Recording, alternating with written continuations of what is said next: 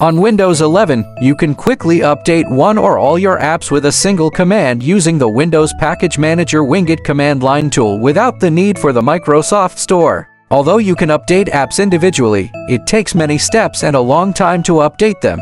The Windows Package Manager is a command line tool alternative to installing and maintaining apps. The tool is designed to save you time and frustration by automating the process of searching, downloading, installing, updating, and configuring virtually any app, including Microsoft Store apps, traditional Win32 programs, and web apps that you originally acquired using the Windows Package Manager. In this guide, you will learn the steps to download and install updates for apps on Windows 11 without the Microsoft Store using the Windows Package Manager Winget command line tool. Open Start on Windows 11, search for Command Prompt or PowerShell, right-click the top result and select the Run as Administrator option.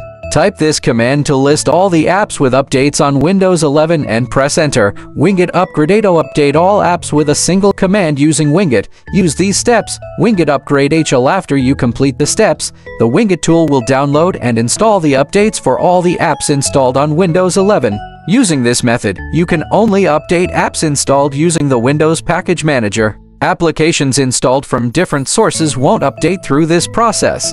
Also, if you, later on, update the app using the other update technology, you will lose the ability to update the app through the Windows Package Manager.